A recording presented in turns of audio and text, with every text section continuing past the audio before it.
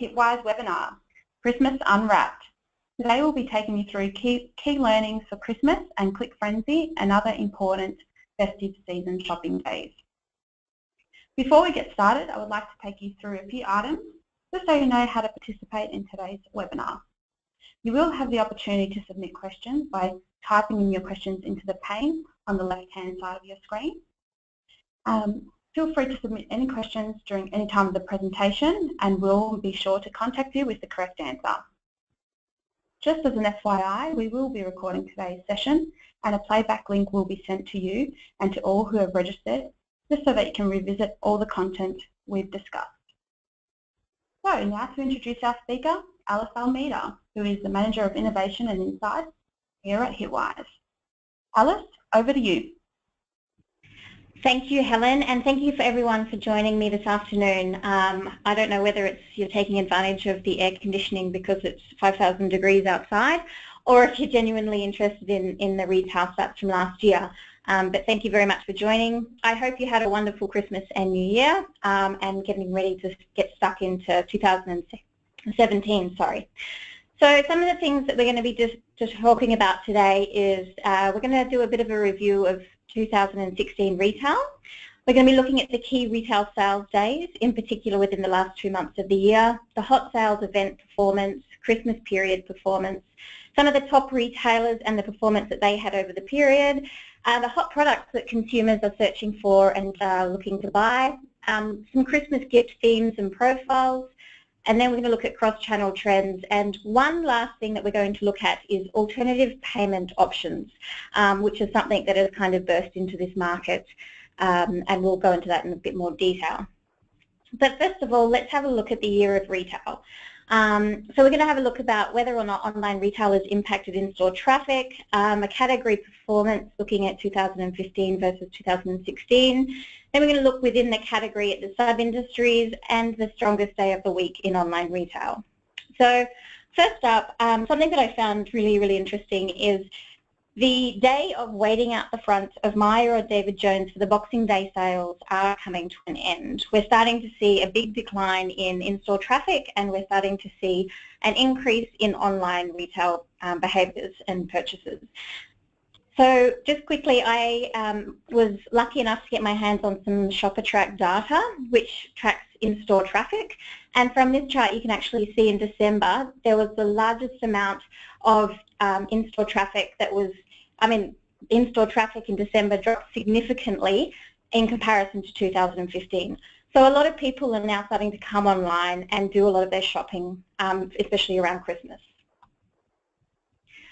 Now, what's really important to also know is to have a look at shopping and classifieds and how it's being accessed. And from this, you can see that 42% of all traffic to the shopping and classifieds category is actually coming from search. So it's vital that you have your search strategy in place in order to be able to take these consumers. So of that, 34% is paid and 66% is organic. So the fact that there's 66% of all access to shopping and classifieds is organic, it means that there's ample opportunity to discover what are the search terms that are driving the consumers and tackle them that way. So obviously after they've been to search, they go into the shopping and classifieds category websites, and of that 35% then go on to the computers and internet category, 30% stay within shopping and classifieds, and then 18% go back to search. So there's almost 20% of people that aren't finding what they want through going through search and shopping and classifieds, so they're going back to search again. So it's really important to understand these different audiences and how they behave. Now, having a look at shopping and classifieds in 2015 versus 16, I have to admit a lot of this presentation is charts. I know that that's probably not something that you want to hear, but I think it's the best way to represent the true performance of the actual category itself. So having a look at this is a review of January through to December. 2015 is obviously the blue and 16 is the yellow. You can see, once I make it a little bit clearer, that the first 7 months of the year, we actually saw 2015 performing stronger. We need to discover why that's the case, but from August through to December, that's where we saw 2016 really kind of bring in more audience and more total visits.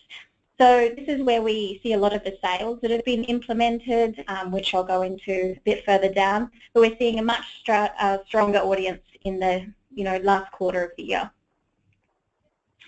So now we look at total visits to sub-industries. So obviously there's different categories that we look at, and there's quite a few on this slide. So I'll make it a little bit easier by just highlighting who has increased in a positive and negative. So everyone has had a positive increase except for classifieds and computers. Now it's really important to note that this is just December data, it's not year-on-year data, and classifieds generally drops back a little bit in December anyway, and computers. Computers is a unique case. When you look at November data for computers, you actually see that that's one of its strongest months. The reason for that is all of the hot sales events days, which I will go into, computers really kind of kills it there. So a lot of their business is done in the November sales.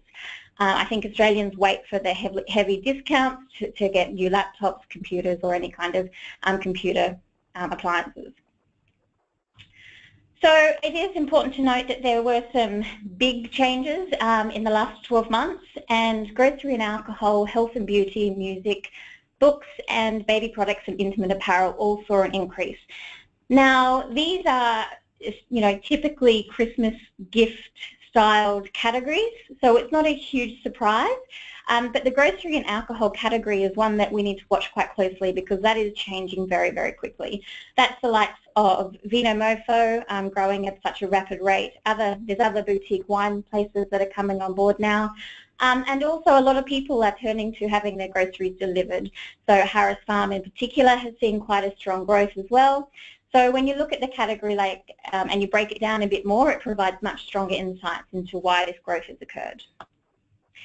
Now, now we look at daily data, and this is across November and December, starting into a little bit in January. As you can see, there's quite a theme here, there's quite a trend here within the data, and one thing to point out is that Monday is and seems to have always been a key day for online retail. So the only time that it didn't really trump was on the 4th, sorry, I didn't mean to say trump, I'm trying to avoid that word. But the only time that it actually was beaten was in the week commencing of the 14th of November, and that is because the peak that you see there is actually click frenzy. So I will go into that in a bit more detail. But it's really important to know, when is the activity happening? Why is it happening on a Monday? I think it's because everyone starts the working week after a great weekend and they don't really want to kind of get stuck into it, and they take a bit of time to, have a look to see what sales are around. So now we look at the hot sales days. So what were the key shopping dates over the festive period? So here we're going to have a look at Click Frenzy, which is on the 15th of November, Black Friday, followed by Cyber Monday, and then obviously the lead up to Christmas and then Boxing Day sales. So they're the key shopping events over the last 2 months of last year. So now we're going to have a look at the retail performance of last year. So in particular, looking at the hot sales events such as Click Frenzy, Black Friday and Cyber Monday. We're going to have a look at the year-on-year performance, and then what websites really won that period there as well. So if we look at shopping and classifieds daily by event, this is Click Frenzy data. So if we have a look here, sorry, this is total visits data, this is for Click Frenzy. If we have a look here, Click Frenzy has grown significantly in the past 12 months. It's had a lot of bad press up until last year because it was one of the things that first broke the internet in Australia. I know that I'm probably not the only one that tried to sign on to Click Frenzy and not being able to. But this year, last year, sorry, they actually didn't see too many hiccups, which was great, and that's why you saw an increase. Interestingly enough, that strength lasted for 24 hours, even into the following night. So Click Frenzy is no longer just the nighttime sale, and a lot of brands are jumping onto the Click Frenzy sales event because they're knowing how much it's driving traffic and how much interest there is in the Australian market. So the next is Black Friday, and whilst we see an increase on 2015, it's just below Click Frenzy, and this is where we see a lot of people are picking up their technology items. So when I mentioned before about computers, this is where we see a lot of interest in computers kick in. Same with Cyber Monday. Now, Cyber Monday is surprisingly performs better than Click Frenzy and Black Friday. But when you actually talk to people about it, not too many people know about Cyber Monday. So there seems to be lower awareness of it, but it's performing a lot better. It performed better than 2015, like everything else. But the one that really kind of stood out was the Boxing Day sales. So as you can see, Boxing Day on the 26th of December, huge spike. This is where you tie back into the drop in in-store traffic. So less people are going into actual stores, more people are going online. We've seen the stats from both sides, and the message is just molding together perfectly. So more and more people are choosing to sit on their couch and purchase products online than actually wait up from 3 a.m. in a line outside, hoping to nag a sale. The only other sale that I'd like to mention is eBay's Green Monday. That's only relatively new, but as you can see, it's performing quite well. So that's an event to watch for sure.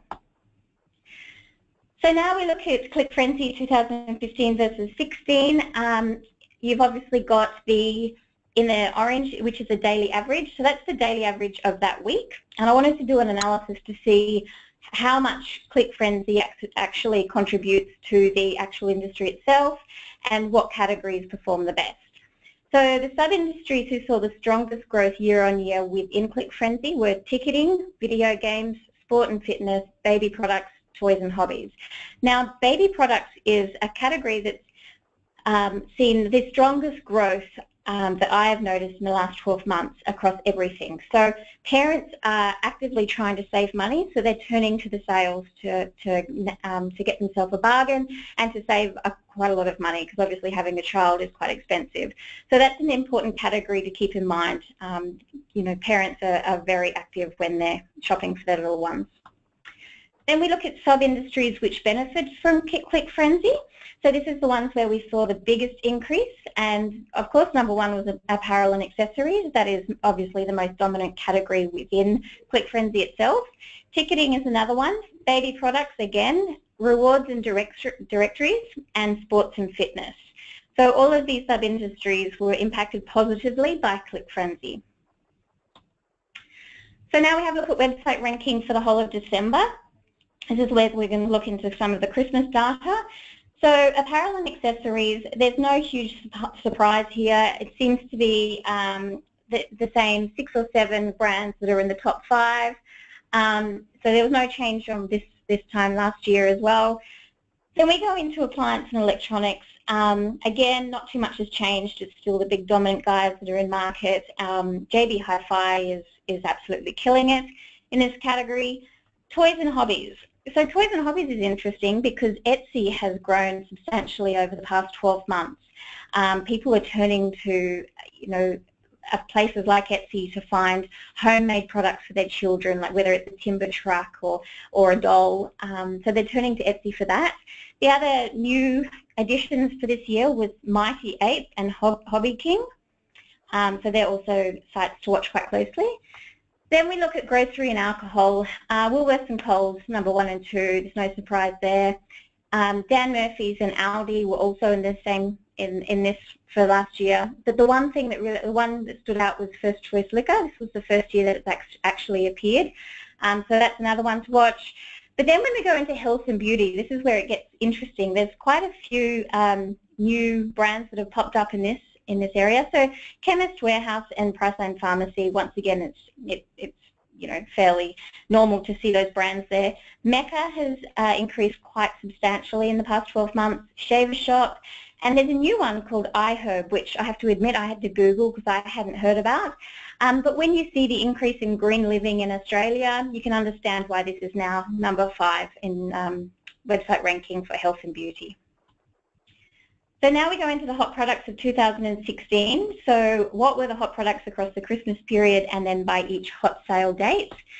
I know that you'll probably see some of these and not be surprised in whatsoever, but the Fitbit was probably the number 1 gift, and that was huge. Pandora, Swarovski crystals, they also saw a really strong increase in December. A couple of new ones.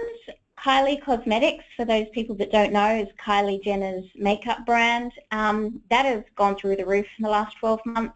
And if you're in the cosmetics industry, that's definitely one to keep a close eye on. Sunny Life, for anyone that's on Instagram, you would have not had a summer and not seen a picture of somebody sitting on a big flamingo. This brand has just nailed this category, and it's just gone huge in summer. And so that's another one to watch. And Lego seems to make it every single year. Different products within Lego, but it's one of those brands that's been around for many, many years. Even my childhood, it was one of the hottest gifts, and it's a brand that we don't see going anywhere. Hatchimals. Now, again, I have to admit I had to Google what a Hatchimal was. They were huge in the US. They sold out in Australia. So I actually, in my Google adventure and trying to work out what a Hatchimal was, I found that there were parents that were begging for a Hatchimal. They were offering the most ridiculous amount of money for one of these toys because they are the new hot thing. Basically, it's an egg that hatches, turns into a chick, and then the chick grows up into teenage years, and that's basically all I got from it. But that's a brand to really watch as well. I know that there's a wait list on a few shops for that. So, yeah, for anyone that has children, watch that closely. The other areas that we saw a big increase on was Lush Cosmetics, and so they're handmade cosmetics. They have just, in December, just completely nailed it as well. Drones are scarily becoming very, very popular, and that's something that, you know, for anyone, again, who's on social media, will see that everyone loves to take footage of, especially around beaches. And the other one that annoyingly made the list was the Elf on the Shelf. I never got the concept of this, but you know, a lot of people did, and that's one of the hottest products for December last year. So the other area that we need to consider in December is gift vouchers. I know my father and brothers love this category, and as you can see from this, the interest in gift vouchers peaks significantly in the last week before Christmas.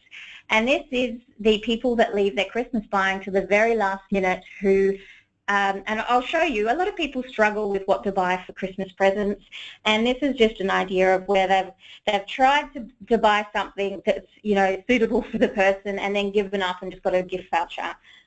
Whenever I do insights, I like to relate it to people I know, and this is definitely my brothers. They try to buy a gift, and then it's just all too hard, and they end up going to Bunnings or somewhere and buying me a gift voucher, which I love. But as you can see from this, the week leading up to Christmas is when it peaks.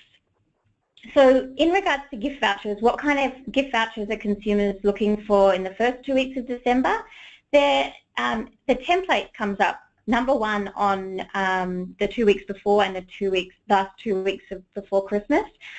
So this is where I'm not entirely sure how people are using these templates, but I remember when I was a child, I used these templates on I'll do the dishes. It was kind of my Christmas gift because, you know, I didn't have any money as a child. And now something that people are starting to use and to Google for. The other thing, really important thing, is these vouchers are higher in money. They are more organised because there's, as you can see, there's some travel brands here. So there's holidays, there's restaurants, there's Jetstar, the travel itself. So people are looking at really generous gift vouchers within the first 2 weeks of December. And then what are they looking for in the last 2 weeks? Once again, templates number one. Hotel's still there, but what we're seeing is a lot of people are looking for brand-particular gift vouchers in this period, such as ASOS, The Iconic, Harris Farm, Amazon, Bunnings. So these are the last-minute vouchers, and all of these places are where you can actually buy the gift vouchers online and download them. That's another point that I'll make further on down is there's a couple of brands that have gift vouchers, but they don't actually allow you to print off a copy. So you order one and it's mailed out. In this day and age, that's not really sticking with consumers. So the likes of Harris Farm and Bunnings, where you can actually do that online, it's really kind of cutting through. Now, if we look at Click Frenzy, I've just thrown a Wordle together of all of the different products and the hot products within Click Frenzy. As you can see, PlayStation, Fitbit, TVs, iPads, you know, then you go into brands such as Sony and Samsung These are all the things that people were searching for. So it was very technology related, but also there was quite a lot of fashion and accessories as well. There were 248 different search term variations on the Click Frenzy day. So the 5 most wanted were PlayStation, TV, iPad, Fitbit, and Review the Fashion, which is, you know, for a brand to be pulled out at top 5 is huge. Then when we look at Black Friday, there were over 1,500 different search term variations, and the 5 most wanted were Apple products, PlayStation again, a laptop, computer, clothing, and makeup. So a bit more broader, but it really kind of, as I mentioned early on in the presentation, the computer category took a dive in December. This is why, because a lot of the purchasing happened in November. So then we go into Cyber Monday. There were 228 different search term variations. As you can see, Amazon absolutely nails this one. Then there's laptop, Xbox, Uniqlo, and computer again. So this is just a really good way to showcase the top brands, the top themes that people were searching for during these actual events. So now we go into the Christmas shopper, and I wanted to have a look to see what kind of search terms people were putting in for Christmas gifts. So when it comes to buying Christmas gifts, over 100,000 Australians consulted in search for ideas. So there was a lot of people out there that actually needed guidance and help in deciding what to buy for their partners or their parents. So as you can see, it peaks on the 11th of December, holds quite high until the 18th, and then it drops off on the 25th. So I wanted to get that all the Christmas gift themes and split it out to see what are the categories within that. So most of the searches that went in were Christmas gift idea, that was 37%. The next one after that was for her. And interestingly enough, when I ran the data to profile that for her segment, was a lot of men that were struggling to decide what to get for their wives, their mother-in-laws, their sisters. So they were really needing suggestions and assistance in what to get for their partners. So the ones that have seen a strong year-on-year increase was DIY and cooking. So there's a lot of, and budgets obviously included in this as well. There's a lot of people who are cutting down on the amount of money that they're spending at Christmas time, and they're looking for alternative ways to give gifts without having to fork out a fortune. Obviously, there's still a large chunk of people still willing to spend a lot of money, but there is that segment that's growing quite quickly that's looking at cheaper Christmas presents. So going back to this chart, I wanted to see at what time over the 2 months before Christmas do these different search themes kick in. So the DIY gift kicks in on the 20th of November. Obviously that's because they need to have enough time to make the actual gift before Christmas, so that makes sense. The cooking gifts kicks in on the 27th of November. Again, for anyone that has a cooking ability like I do, which is none, I need all the time in the world to be able to come up with ideas and practice and practice and practice in order to be able to get the baking gifts out. Gifts for him peak on the 11th of December. So this is a lot of females out there that are getting quite organised and wanting to know what to get their partners, brothers, fathers. And then gifts for her is on the last week of December. So this is where people are struggling for ideas for females, and as I mentioned before, like my brothers who will probably turn to a gift voucher in the very last days before Christmas. And that's my point. Gift cards peak on just before the 25th of December. So now we look at shopper profiles by the time of year. I wanted to kind of break out 3 different categories. So we've got organised and what I'm calling normal, and then last minute shoppers. So you've got those organised people that are buying Christmas gifts in sales throughout the year, but in this case I've just taken October, November when the hot sales days are. So the organised people are more likely to be 25 to 34, female, and the mosaic groups that they're from are International Infusion and Books and Boots. So they are budget shoppers, they're looking to save money, and they're buying their Christmas gifts when the sales are on, so they don't have to pay full price closer to Christmas. Then when you look at the normal guys, which I'm saying is between the 4th and the 17th, they're also more likely to be 25 to 34, slightly female, but they're new homes and hopes and independence and career. So they, there's no need, they're already relatively affluent, so there's no need for them to plan their Christmas shopping around sales. And then there's the last minute guys who are more likely to be 18 to 24. 44% of them are male. They're from Books and Boots and exclusive environs. So the exclusive environs is a really interesting one because they're actually living in very prestigious and affluent addresses in the country. So they are in complete contrast to Books and Boots.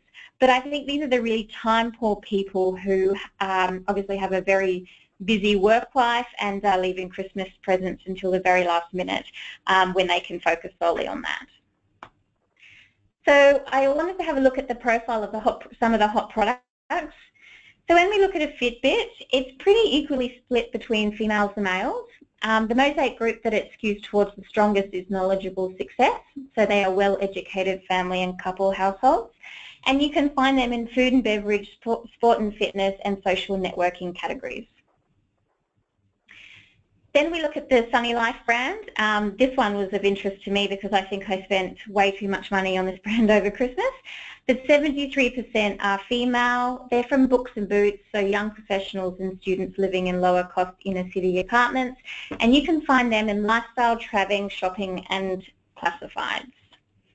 And then Swarovski, I decided to profile because, as I said before, this brand is always on the top of the list at Christmas time. So they are 67% female. They're international infusion, which is a multicultural extended family. And you can find them in lifestyle, social networking, and shopping and classifieds.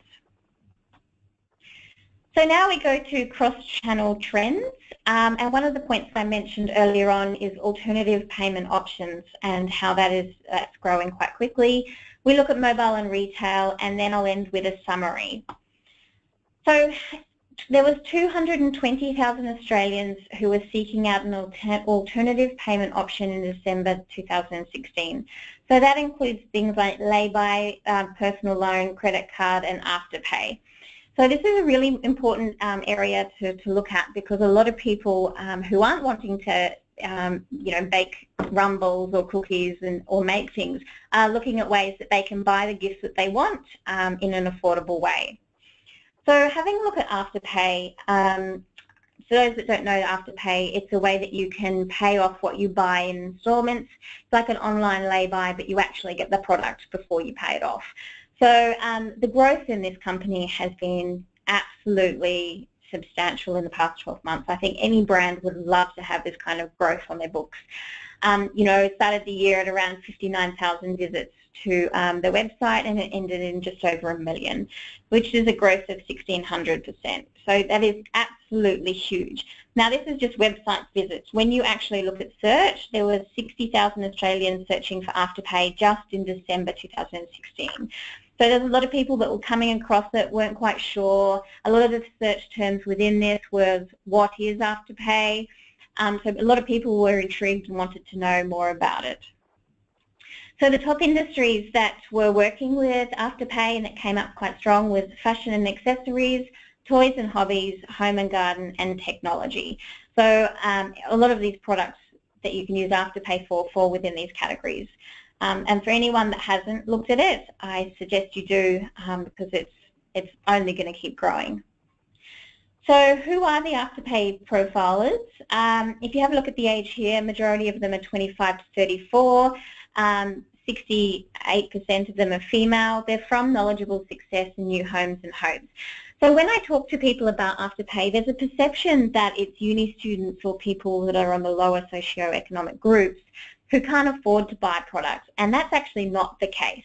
It's people that might have a large family and they make quite a lot of money, but they don't want to blow, $5,000 in December for Christmas presents when they can split that out over a couple of months. So the people that you think are using Afterpay are not necessarily the ones that are. So it's those well-educated and slightly affluent families that are looking at it. So now we look at mobile. So we've got shopping and classifieds and the device split between mobile and desktop. 2016 was the first year where mobile is equal to desktop. This means that all visits to the shopping and classifieds category, 50% was done on the mobile. So all these years where we've talked about it being the year of the mobile, for shopping and classifieds, this is now it. This is now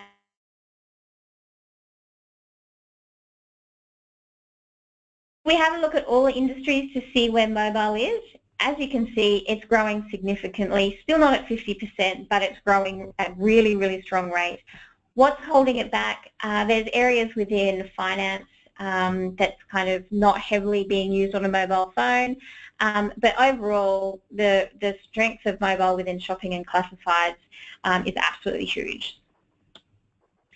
So if we have a look at mobile and the breakout between 2015 and 16 across all the different categories, I'm sorry if this is really hard to see, but as you can see, there's no orange here, everything is green, everything has either grown. The two grey boxes means that there's been no shift in the past 12 months. So there's every single category is seeing a positive move. The one to call out is intimate apparel. That has grown significantly in the past 12 months. That could be one of the Christmas gift ideas as well. So I know that was a lot to take in, and I know that there's a lot of insights and data there that you might want to have a look at, but I'll just quickly summarize. So first and foremost, understand how your consumers are using search. So with 66% of all search traffic being organic, there's a huge opportunity to discover the terms currently not being used by your competitors. So this is one of my strongest points that I make in market is, an article just recently come out about using the right language, whether it's English or American. You really need to get to know how your consumers are searching for your product or a product that from your competitors to really be able to utilize search to the best of its ability. So gain insight into hot sales events and how they will impact your revenue in months to come. So as I mentioned earlier on in the presentation with computers, whilst it took a slight decline in December, its performance in November was huge. So understand if you're in that category that's what your competitors are doing, or maybe put out a sale in early December to bring up the traffic in December, but there's ways that you can build strategy around the insights from this. So Monday is not just the start of the working week, it is when a lot of Australians are shopping, or they're doing a lot of research for shopping. So that is the most ripe time to target them. So make sure you implement that important retail day in your strategy as well. So each year new brands pop into the top 5 for their category. You need to understand who these brands are, how they got there, and you need to keep on top of where your brand is sitting in comparison to them. Make it simple for last-minute shoppers. As I mentioned earlier on with the gift vouchers, there's a few brands out there that don't give you an immediate voucher when you purchase it online. So make them printable online, make them immediate, because people are leaving it to the very, very last minute. Use search to assist with content planning around the Christmas period. So as you saw from the presentation, there's a lot of others out there that are struggling with ideas on what to get for certain people. Use that information and build content out to pull them into your website. If you haven't already, implement an alternative payment option such as Afterpay. It's important to note that they haven't sponsored or paid for any of this presentation. It's just a brand that needs to be highlighted because it has grown so strongly. Consumers are demanding this kind of alternative payment option, so definitely consider it. And finally, mobile is a must. It's no longer a nice to have. Consumers are not only mobile, but they're purchasing off their mobile phones a lot more, so it must be included in your marketing strategy. So that is a basic snapshot of retail for the past 12 months. There is so much more data that we can look at for this. There are so many more crosstabs that we can run. We can dig a lot deeper. But obviously I have 30 minutes and not 3 hours.